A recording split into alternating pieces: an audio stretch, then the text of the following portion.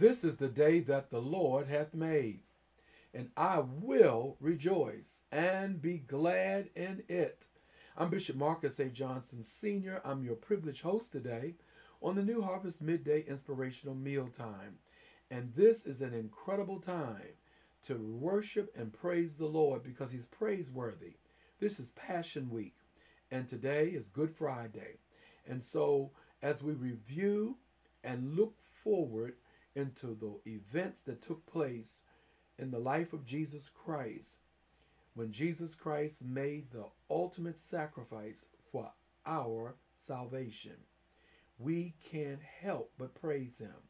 And so let's pray now and ask God's blessings upon this mealtime today, and let's get into our lesson.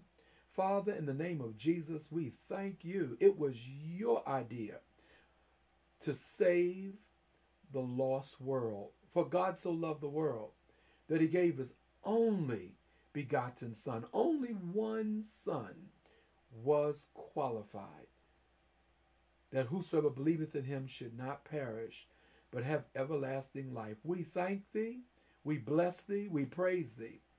Jesus, we worship You because You have given us the gift that keeps on giving. Now bless this lesson, sanctify us as we receive it in its fullness, and we give You the glory in Jesus' name. Amen and amen. God is good all the time. God is good. We've got quite an extensive lesson to go through today. So I want to go on and get started. Please hit that like button. And I want to encourage you throughout the lesson, at any point that something grabs at you, something hits you, something just turns the light on, I want you to live chat and just say, praise God, hallelujah. Or you can say, God is talking to me, or I get it, I understand it. God is worthy to be praised. I want you to interact with me throughout this particular lesson today, because Good Friday is a Good Friday. Now, Good Friday was not necessarily good in the sense that Jesus Christ could enjoy it. As a matter of fact, He prayed, Father, if it be possible, let this cup pass. Nonetheless, Good Friday was good for God because ultimately it was good for you and me. Therefore, we can celebrate and we can rejoice. Hit that like button, somebody, and let's go ahead and let's enjoy our meal. Passion Friday, Good Friday. Let's review the week first. Passion Week begins on Sunday with the pageantry of the triumphal entry and processional, with Jesus riding a colt into Jerusalem, officially introducing Himself as Israel's long-awaited Messiah and King, while the people shouted, Hosanna, meaning save us. And in the evening, Jesus returns to Bethany, the home city of Mary, Martha, and Lazarus, with His disciples. Passion Monday, Jesus curses the fig tree, weeps over Jerusalem, cleanses the temple, heals the sick, and teaches His word. And in the evening, He returns to Bethany with His disciples.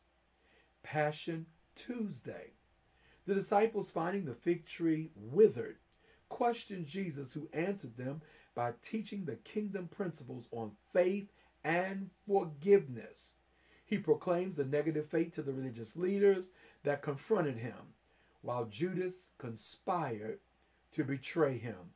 This was a busy week. But then we come to Passion Wednesday. We've done Sunday, Monday, Tuesday. Now Wednesday, Passion Wednesday. Jesus was waiting for His set time of sufferings, deliverances, and glorious increase. Jesus was waiting to minister to the thief on the cross, the Old Testament believers in the bosom of Abraham, and all who would believe upon Him after His resurrection. Jesus, carrying weights of anticipated pain, to be rejected of men and separated from His Father. Jesus, carrying weights of responsibility as the Good Shepherd and Savior of the world. Jesus, waiting with weights between His triumphal entry and the Resurrection Sunday. We indicated that the Bible is silent about Passion Wednesday. It doesn't give any details of activities or events that took place.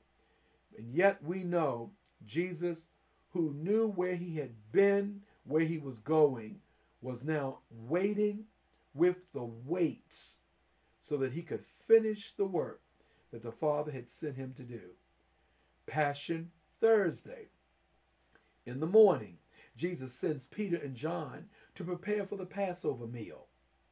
After sunset, that's early evening, Jesus eats the Passover meal with his disciples, including Judas. In the evening, Jesus washes his disciples' feet before Judas' betrayal.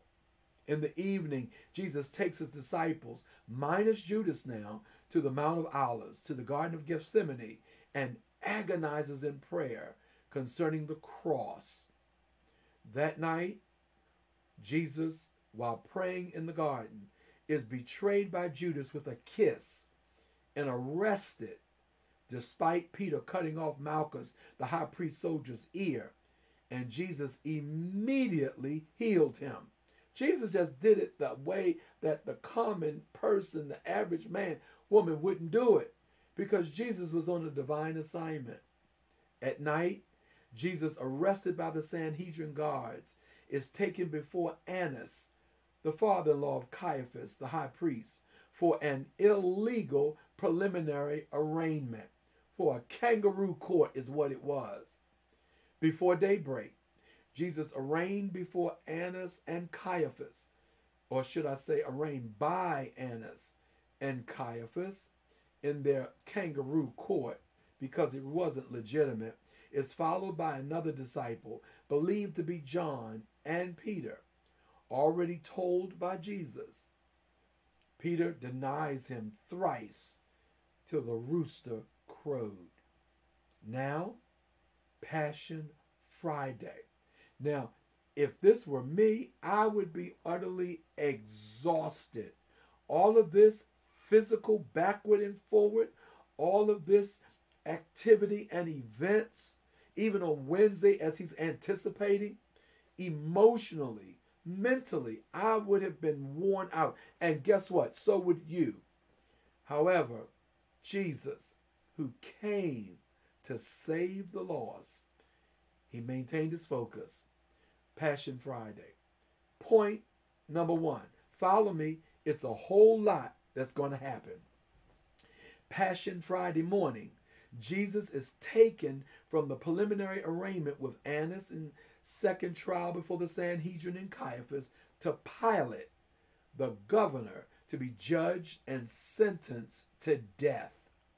Now he's already didn't get no sleep that night because he was going before Annas, before Caiaphas, before the Sanhedrin, and now he's before Pilate to be judged and sentenced to death. Luke 23, verses 1 through 6. And the whole multitude of them arose and led him unto Pilate. And they began to accuse Jesus, saying, we found this fellow perverting the nation and forbidding to give tribute to Caesar. They were lying, by the way, saying that he himself is Christ, a king. That he did say, but they knew that that was what he had come to proclaim. And Pilate asked him, saying, art thou the king of the Jews? He's asking Jesus that. And Jesus answered him and said, thou sayest it. In other words, you said it, you're right. Then said Pilate to the chief priests and to the people, I find no fault in this man. And they were the more fierce, saying, he stirreth up the people, teaching throughout all the Jews, beginning from Galilee to this place. When Pilate heard of Galilee, he asked whether the man were a Galilean. Why? Because Pilate didn't want to deal with this. Because Pilate knew that his job by Rome was to keep peace and order. And he never wanted the word to get back to Rome that things had gotten out of hand in Jerusalem, and especially during a time for the Jewish feast. And so he thought, I don't have to deal with this. Point number 2. Passion Friday morning. This is still in the morning.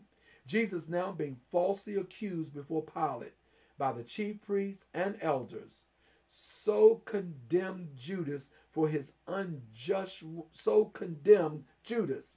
Let me say that again, that Jesus now being falsely accused before Pilate by the chief priests and elders, now Judas, hearing all of this, is so condemned for his unjust role until he, Judas, hangs himself. Because when he hears the chief priests and the elders condemning Jesus and knowing he was responsible for Jesus being betrayed, he was condemned himself and he hung himself. Matthew 27 verses 1 through 5. When the morning was come, all the chief priests and elders of the people took counsel against Jesus to put him to death. And when they had bound him, they led him away and delivered him to Pontius Pilate, the governor. Then Judas, which had betrayed him, when he saw that he was condemned, repented himself, and really repent not in the sense of a change of heart, but he became really grief-stricken and condemned, and brought again the 30 pieces of silver to the chief priests and elders. In other words, he's saying, I don't want to go through with this. I don't want to go through with this. Saying, I have sinned in that I have betrayed the innocent blood. He acknowledges Jesus was innocent. I lied and I betrayed him. And they said, what is that to us? See thou to that. You handle that. And he cast down the pieces of silver in the temple and departed and went and hanged himself. It's a lot going on Good Friday. A lot going on Passion Friday. And this is still in the morning. Point number three. Point number three. Beloveds, it was so much activity backward and forward, so much going on. But let's keep on going. We got a lot of ground to cover. Passion Friday. Jesus sent by Pilate to appear before Herod, the jurisdictional leader over Galilee, who trivializes the case and returns Jesus to Pilate to handle the case. So what's happening here? Pilate, who does not want to deal with this case concerning Jesus because he recognizes this is not an ordinary man, and this can go a whole lot of ways, sends him to Herod. Herod, who don't want to deal with it either. Herod, who says, yeah, right, you think I'm going to handle this? No way in the world. I'm not going to get in trouble with Rome if this thing blows up. Sends him back to Pilate. Luke 23, verse 7 through 12. And as soon as Pilate knew that Jesus belonged unto Herod's jurisdiction, because he was Galilean, he sent him to Herod, who himself also was at Jerusalem at that time. And when Herod saw Jesus, he was exceeding glad, because he had heard a lot about him. And now it was like, okay, now show me your powers. I want you to entertain me. For he was desirous to see him of a long season, because he had heard many things of him, and he hoped to have seen some miracle done by Jesus. Then he questioned him in many words, but he answered him nothing. Jesus would not respond to Herod. And the chief priests and scribes stood and vehemently accused Jesus before Herod. And Herod, with his men of war, set him at naught and mocked Jesus and arrayed him in a gorgeous robe that was to make mockery, and sent him again to Pilate. And the same day Pilate and Herod were made friends together, for before they were at enmity between themselves, but now they had a common thing that they both were tied to. Point number 4, Passion Friday. Can you imagine how tired Jesus must have been physically and emotionally? Passion Friday. Jesus is returned to Pilate, who finds no fault in him, and washes his hands of his execution, though signing off on the sentence, while regrettably, in exchange, releases Barabbas, a known convicted criminal. So what's happening here? Well, Pilate realizes, I'm going to have to deal with this. But yet I wanted to be clear, I don't find this man guilty. And whatever comes out of this, just know I'm only giving the people what you're asking for. But this is not something I want to do. I wash my hands of it, though he still sentenced him to death.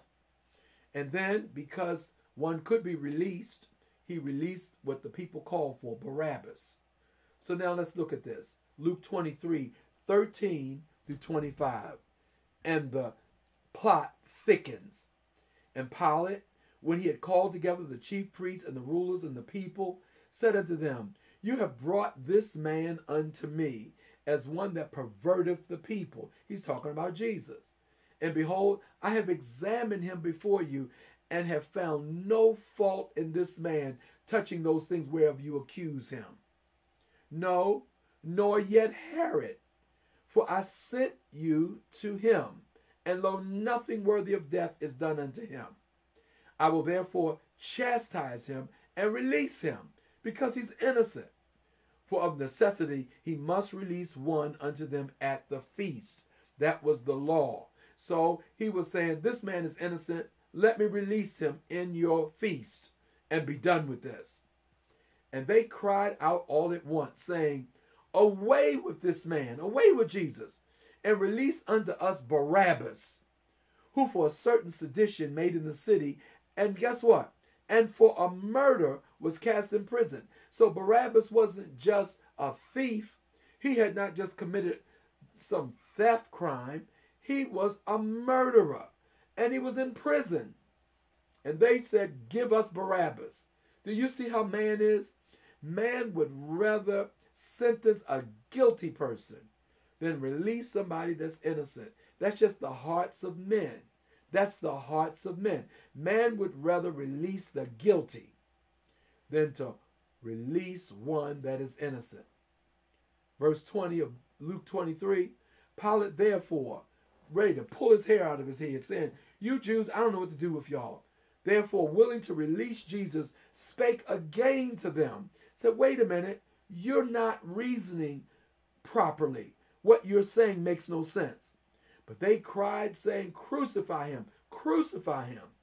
And he said unto them the third time. So this was not a hasty thing that Pilate did. Why, what evil hath he done? I have found no cause of death in him. I will therefore chastise him and let him go. So he continues to reason with the people. And they were instant with loud voices, requiring that he might be crucified. And the voices of them and of the chief priests prevailed. And Pilate gave sentence that it should be as they required. Pilate said, okay, if that's what you want, if that's what you insist upon, then I give up. I'll give it to you. And he released unto them him that for sedition and murder was cast into prison, Barabbas, whom they had desired, but he delivered Jesus to their will, to be sentenced to death. Passion, point number 5, Passion Friday. This is quite a story, isn't it? And when you look at it in a sequential order, it really makes sense to understand that Jesus Christ paid an awesome price for our salvation. Passion Friday. Jesus carries his cross, aided by Simon the Cyrenian, to Calvary on Golgotha's hill to be crucified between two thieves. Jesus walks the long pathway, carrying that part of the cross, heavy, laden. They had already beaten him. They had already put a crown of thorns on his head. He was already bleeding. He was a bloody mess. And there he is carrying his cross for you and for me.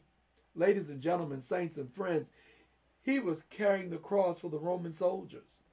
He was carrying the cross for the Jews who said, crucify him.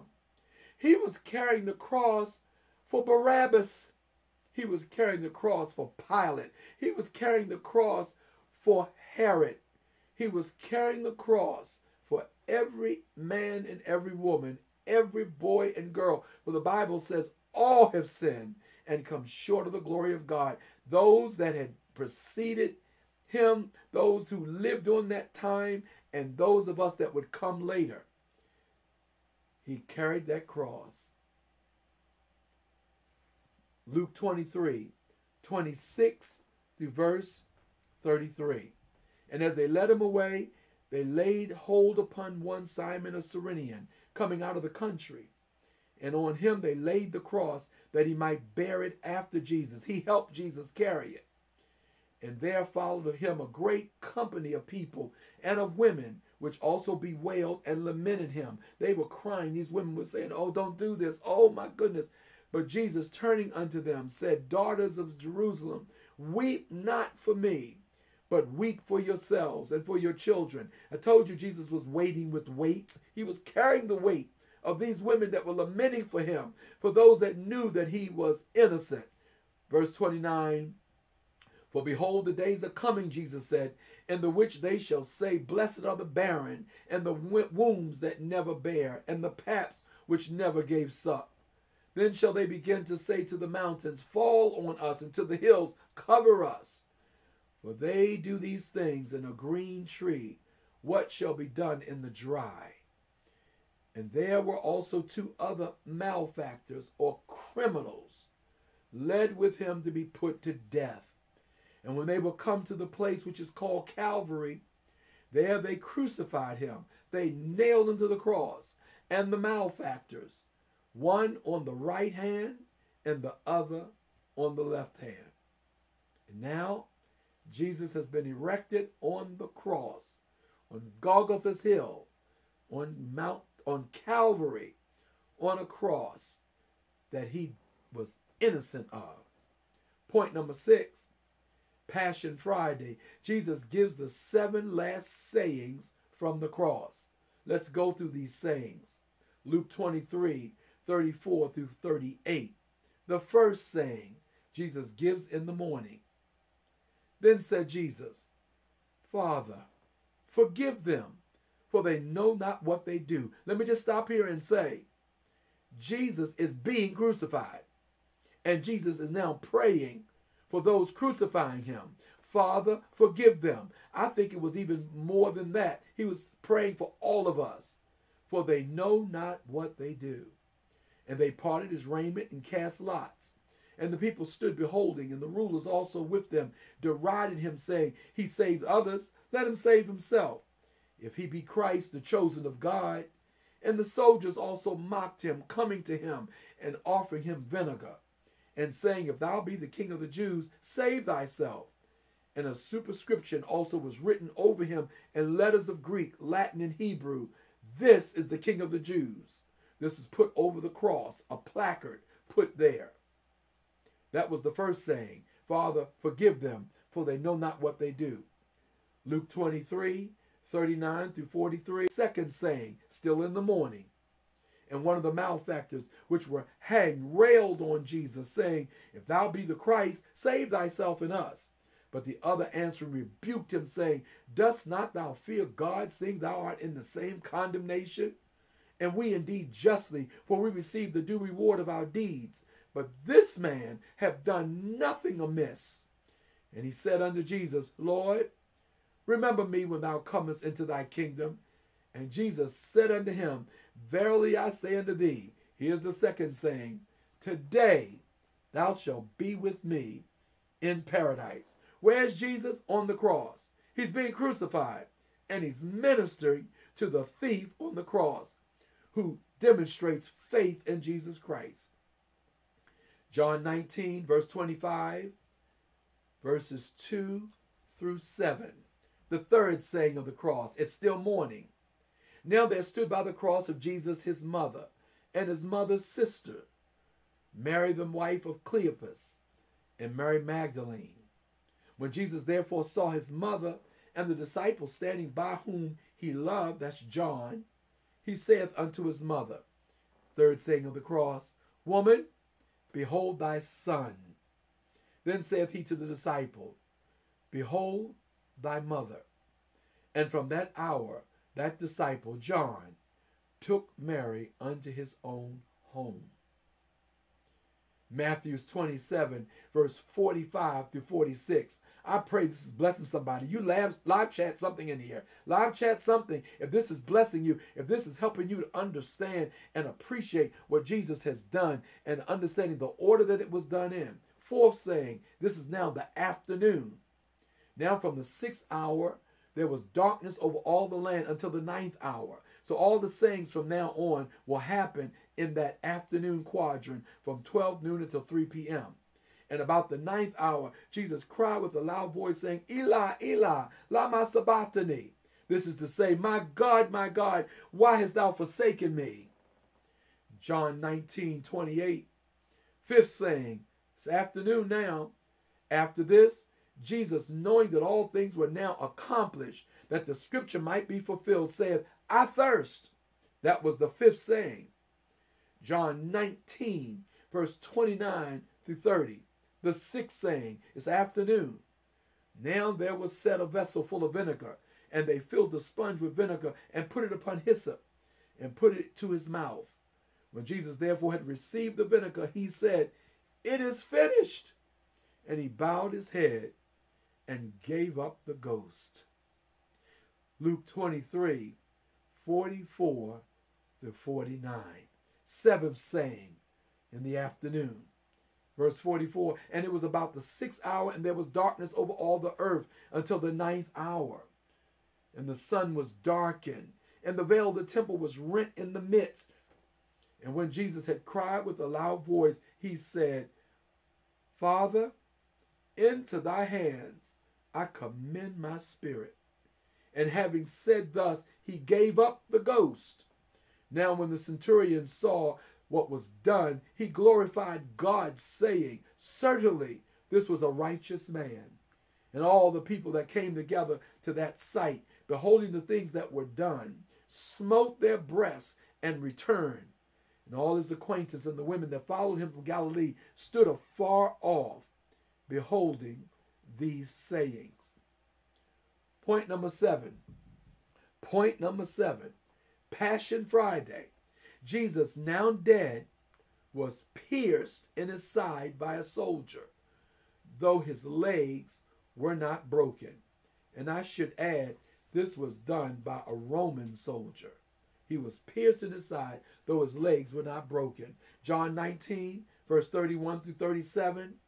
The Jews, therefore, because it was the preparation that the body should not remain upon the cross on the Sabbath day, for that Sabbath day was an high day, and that began not on Saturday like ours, but it began when the sun went down on Friday evening. Then came the soldiers and brake the legs of the first and of the other which was crucified with him. But when they came to Jesus and saw that he was dead already, they brake not his legs. But one of the soldiers, just to make sure, with a spear pierced his side, and forthwith came there out of blood and water. And he saw that it bare record, and his record is true. And he knoweth that he saith true, that ye might believe. For these things were done, that the scripture should be fulfilled. A bone of him shall not be broken. And again another scripture saith, they shall look on him whom they pierced. Passion. Point number 8, Passion Friday. Point 8, Passion Friday. Somebody say hallelujah to God. And Jesus didn't halfway do this. He did it until it was done. And all that happened, scriptures had already spoken, so that they knew, and we know, truly this is the Son of God. Passion Friday, Jesus before sundown was buried in a borrowed tomb by Joseph of Arimathea, followed by the women from Galilee that stood at the cross. Luke 23, verses 50 through 56. And behold, there was a man named Joseph, a counselor, and he was a good man and a just. The same had not consented to the counsel and deed of them. He didn't participate in what the others had done. He was of Arimathea, a city of the Jews, who also himself waited for the kingdom of God. This man went unto Pilate and begged the body of Jesus, and took it down, and wrapped it in linen, and laid it in a sepulchre that was hewn in stone, wherein never man before was laid.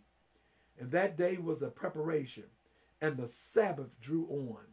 And the women also, which came with him from Galilee, followed after, and beheld the sepulchre, and how his body was laid. And they returned, and prepared spices and ointments, and rested the Sabbath day, according to the commandment. Good Lord, I reckon. Give me just 2 minutes and I'm done. Here's the review. Passion Friday.